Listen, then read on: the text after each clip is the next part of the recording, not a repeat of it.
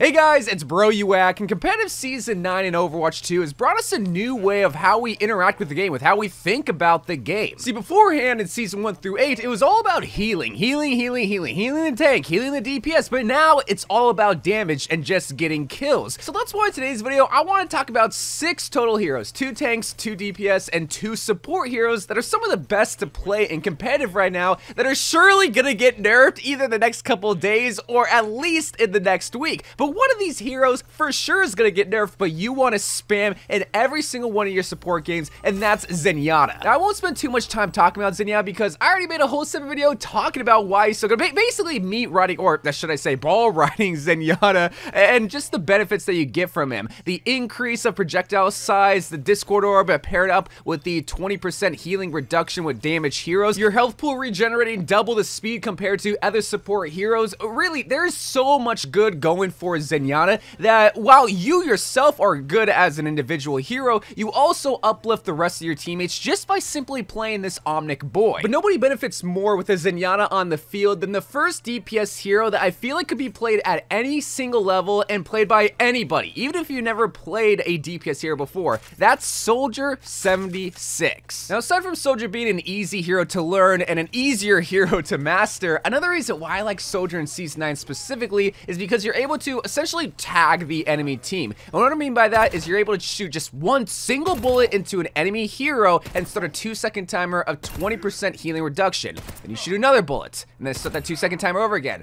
Then another bullet. Just do that over and over, and essentially a 20% permanent damage reduction. Compare to someone like Hanzo or Mei or these slow projectile heroes that don't have a consistent damage output. And so what this is going to allow you to do is overpower the Pocket Mercy, overpower the Pocket Mora, or an Ana that is trying to heal up their tank or damage heroes because, well, you have more damage output than, say, compared to some of these other damage heroes. And paired up with a Discord orb, any tank is going to get shredded. You are a tank buster as Soldier 76. A Winston, a Diva, a Rissa, Ramattra, anybody. It's just on your shoulders to shred through that tank. You are the tank buster, and you are the damage machine. Essentially, when you pick Soldier, you're telling the team, yeah, I'm gonna be the one with the most damage and the most kills, other than maybe Zenyatta. Not to mention you have a self-healing ability that if you have, say, someone like a Zenyatta and a Lucio on your team, you're not gonna be getting a lot of heals, but it doesn't matter because it's not like you need a lot of heals with Soldier, and so all that healing output can go towards your tank or other damage heroes. So that's why I really like the Soldier pick. He's just an all-around good hero. Is he the best hero?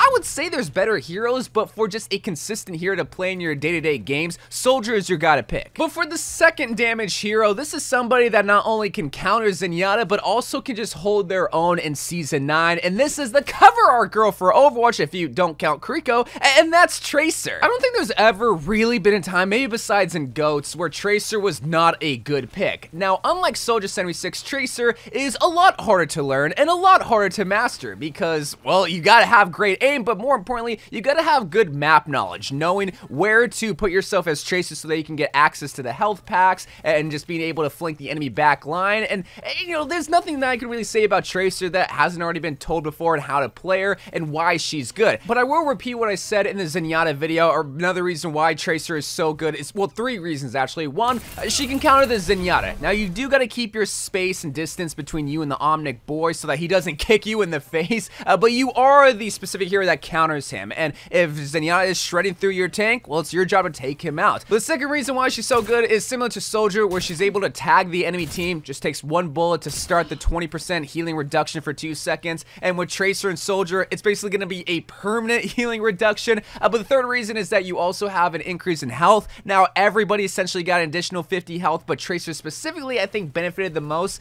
because she was always this fragile little girl, so being able to have that 50 extra health really beefs her up to be able to survive in the enemy backline and distract them. That's essentially just what you do. Just be a distraction so that your tank doesn't get all the focus on him. It kind of subsides the focus to you, but you're smart and you're not bad and you're not going to die because you know when to go get the health and know when to go and dive the enemy back line. But now let's move on to the best tank. What is that sound? Wait a minute, bro. You're not gonna be saying Widowmaker is also a good DPS hero to bring out. And kinda. Okay, Widowmaker is probably the best situational hero to bring out. As long as they don't have counter dive heroes like a Winston or a Diva or a Genji and Tracer or a backline assassin Sombra. And as long as you're on long range maps like a Junkertown or Havana. Well, why am I saying Widowmaker's good again? Oh yeah, that's right. The projectile size increase benefited Widowmaker heavily, meaning that's a lot easier to hit your shots on Widowmaker. Plus, being that you are the only hero that's able to get one-shot headshots anymore because Hanzo no longer can, and Mercy with Ashe isn't really a thing in Season 9, you can get so many insta-kills, and especially on a Zenyatta where you beat a Zenyatta 10 times out of 10, you just gotta be good. Widowmaker is the best situational hero. Remember that, situational. While Tracer and Soldier is good in every single game, Widowmaker only on certain maps and only against certain compositions you want to pull out the Widow. But now let's finally talk about the best tank heroes to play in Season 9, and if you're not trying to counter anybody and just trying to play some tank, Orisa is a great hero to ruin everybody's fun because Orisa just does not die. So your job as a tank is to obviously hold your ground and protect the team, and for a hero like Sigma or Reinhardt, that could definitely hold true. Orisa, on the other hand, well, she definitely can hold her ground, protecting the team, not really in her contract that much, but what she can do that these other tanks can't do is have a consistent amount of damage output, and paired up with the Discord Orb, and whenever your damage hero activates the 20% healing reduction, that is your cue to go be aggressive and get some of these kills. Remember, Season 9, it's all about damage and it's all about getting kills. No longer is it just about sustainability and waiting for your ultimate. You gotta go and get kills now. Just wait for the Discord Orb to get off of you, because that's the biggest problem with Orisa is compared to these shield tanks, you're gonna get discorded a lot. But all you gotta do is wait for the Discord Orb to get off of you, and then you have like, what, 8 seconds in between for you to be aggressive before the Discord Orb is gonna get reapplied to you. That's all you gotta do with Orisa. Be a little patient, wait for Discord Orb to get off, and then go kill the Zenyatta. Orisa, she has so much sustainability and so much survivability in the game, which is kind of what you need as a tank right now, but also killing potential. But the other tank that you can play that, if Zenyatta is giving you so much trouble and you're willing to coordinate with your team, Winston is an excellent tank to play.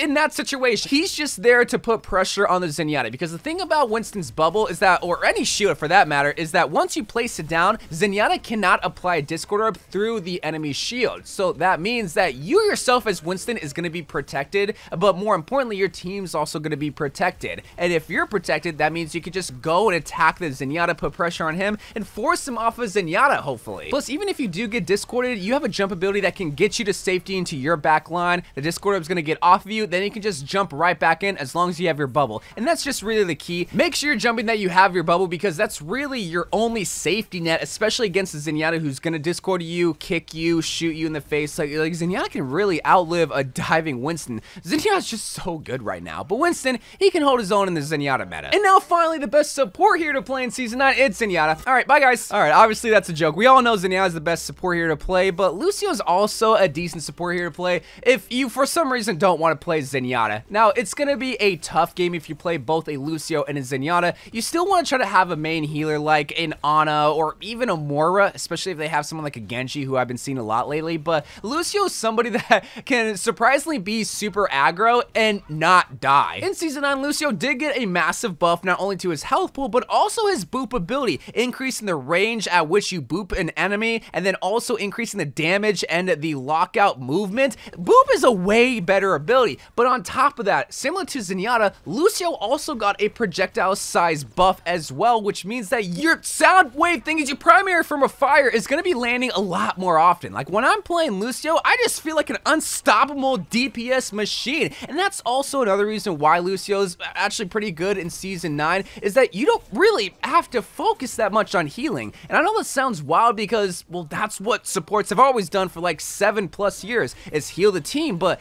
in Season 9, there's less of an emphasis on that and more of an emphasis on just killing. And Lucio, he won't be dying because he has the wall ride ability. It's going to be a lot harder to kill him, so you can really just focus on speed boosting and killing. It's kind of crazy, but great. Now, don't go full Reddit Lucio and ignore your team, because you still got to go back and peel and help your team out, especially if someone's flanking. You got to turn on the heal song, but if you want to be a Reddit Lucio, don't tell Reddit, but you kind of can. But as always, the final best support here to play in Season 9 is Zenyatta. Zenyatta, like I mentioned before in my dedicated video, he just lands so many shots so easy, and the Discord power paired up with your damage heroes, it's just a deadly combination. It's kind of unfair how good Zenyatta is, and I would not be surprised if they nerf Zenyatta come this Tuesday, or more than likely next week. But at least for these next couple of days, you can spam Zenyatta and spam a lot of these heroes and do really well in Season 9. But until they nerf probably most of these heroes, good luck in Season 9, and I love you guys. Thank you guys for watching. More Overwatch 2 videos to come, and bye.